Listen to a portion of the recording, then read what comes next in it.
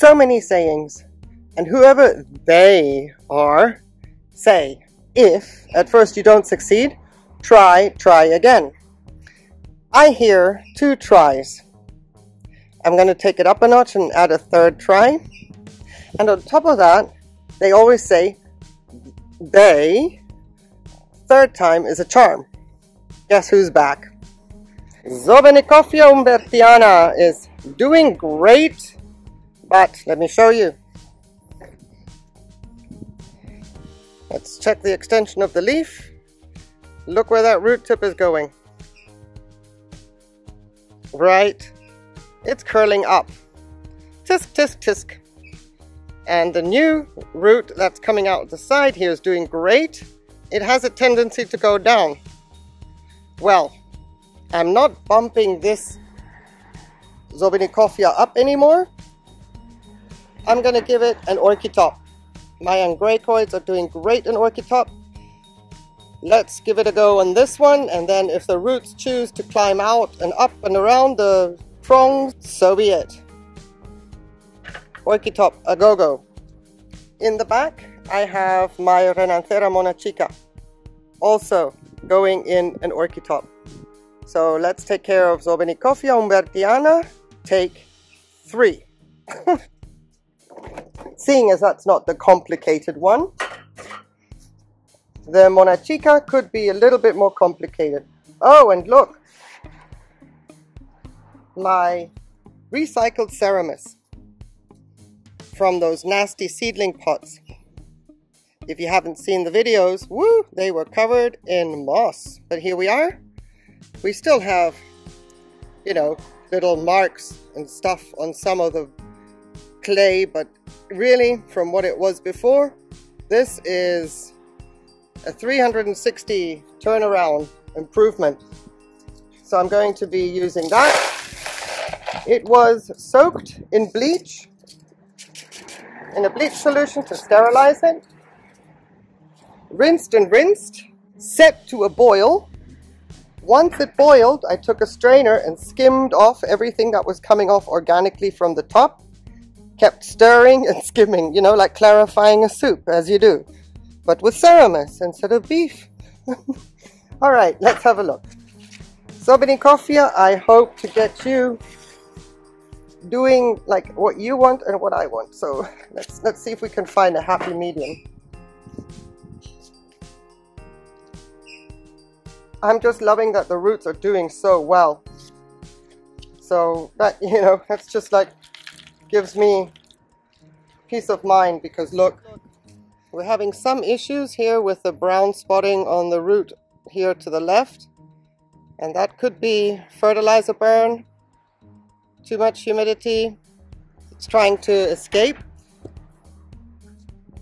So I'm going to give it its best chance of escape, but still get the moisture around the roots that I want it to have. I'm going to do 100% ceramis.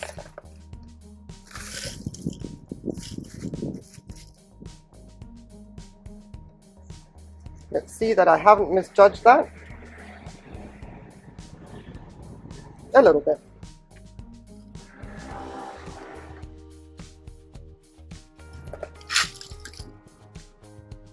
And they say, less is more, right? So let's do that.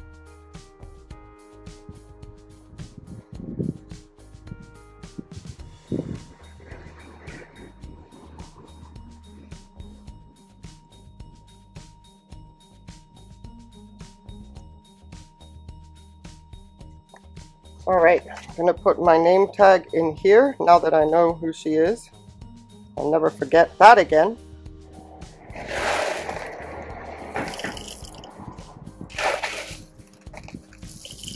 The white bits you see are seashells.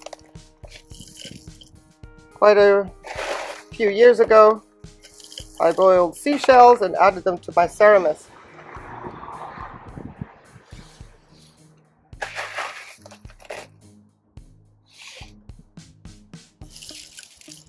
Now I can say that I know where the root is because I know this leaf. but I want to know where the root tip is. So this is a marker where the root tip originally was, and then I'll see if it goes down or comes climbing up the tag.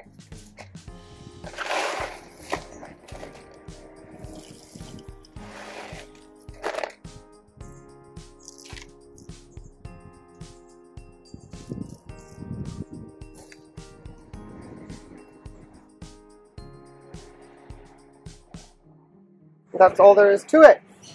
This is now just plain RO water.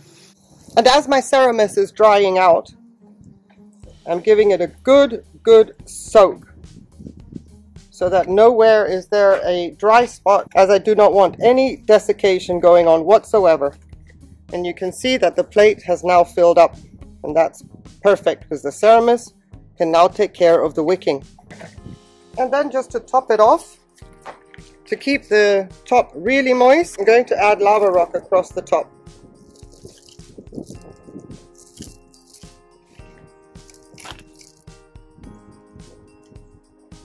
In future, any mineral buildup that I will encounter, because I do spray this one in the summer profusely from the top, I can always pick the lava rock off, but I'm protecting it and protecting the Ceramis on the bottom. Should I be so lucky to have any further root growth from the top, lava rock comes off as well. In the meantime, I'm just happy if these roots can now establish themselves. If they choose to come out the side, at least I know I have an environment now where they should do really well. Unless now the third time it's saying, oh, okay, enough already, I'm done, I'm out of here. But let's hope not. Let's see if Renanthera Monachica comes out easily. She's been doing quite well. I have had her in the bowl of water like 8 hours a day and then out at night. And she's perked up. She isn't that scrawny little thing that we saw when it came out of the box. I had a branching starting here, which is awesome. So I hope that hasn't stopped. But you can see that the long root here is totally compromised. And it's going squishy, so I'm going to cut that off. This one's still okay, even though it's got a crack. I won't be too radical with her. Oh yes, and just another little pointer. This label, from since when I made it, has been floating in this bowl all the time, except when I changed the water. So if there's any doubts whether you would want to invest into labels from Dymo Label Maker, then this, I think these are super convincing. Much prefer them. Now, am I concerned? Yes. Am I going to do it anyway? Yes.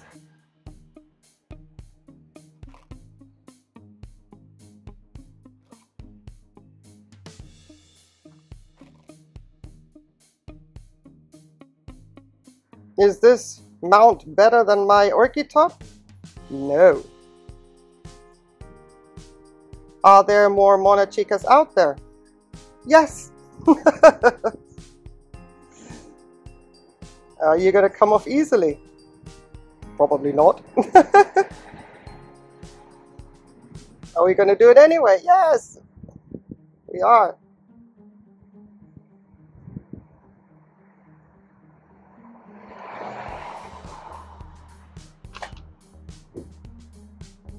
Super sharp knife.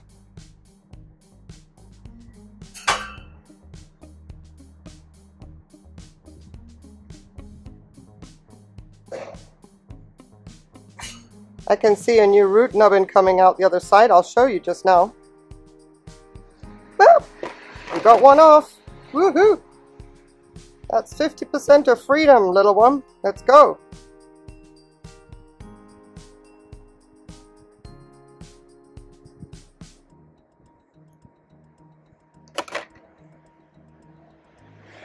You. Oh, so that's what they did. They made a sphagnum moss cork bark sandwich. Oh, goodness gracious. All right. That, I've never seen that before.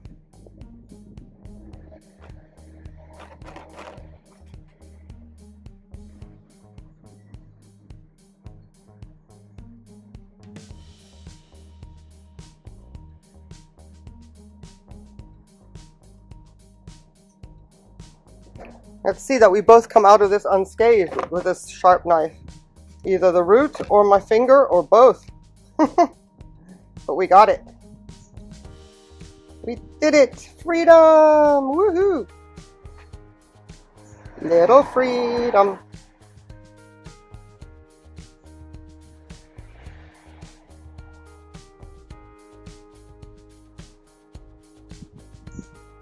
And that's all there is to it. I'm not going to mess about anymore. Let's have a look. Look at this. We've got a root nubbin coming out.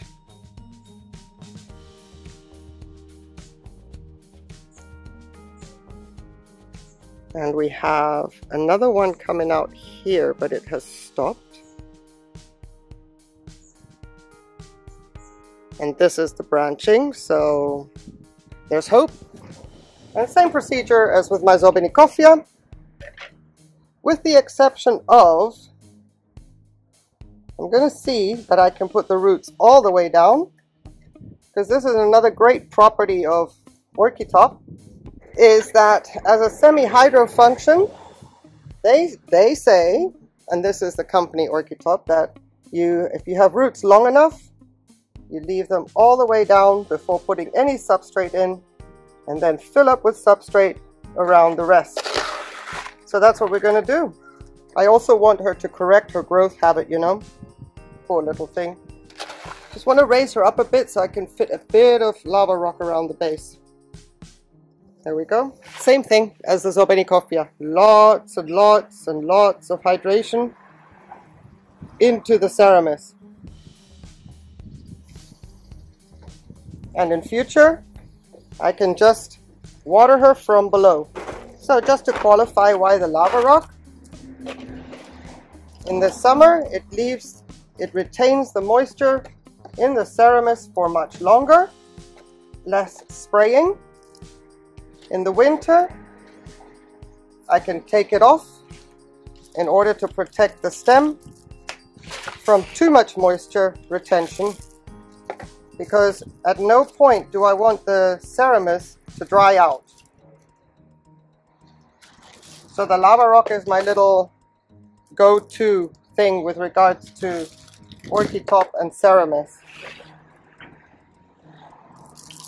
just to help me in the summer. In my preferred setup, my absolute preferred setup with Lekka, the other one went downhill even though that she bloomed for me, and I couldn't determine what the problem was. So normally when I have an orchid that I cannot determine what the problem is and it dies on me, I do not replace it, but I do want a Monachica in my collection, I really do. Right, it's just one little detail. I'm going to cut a microfiber strip in half. This way when I water from the top, I water the strip. It gives me access, it gives me like a target. And then if some water does splash, it's not that big a deal in the summer. But there we are. Fingers crossed the Monachica will settle in nicely. And fingers crossed Sobennikoffia Humbertiana forgives me for a third touching of the feet in a very, very short period of time. But there we go. Any questions? I think sometimes there is method to my madness, but only time will tell. So thank you very, very much for watching. I really appreciate having your company. I would be talking to my head or cousin It if it wasn't for you. I hope to see you in the next video, and I hope you have a wonderful, wonderful day. Take care, everybody. Bye.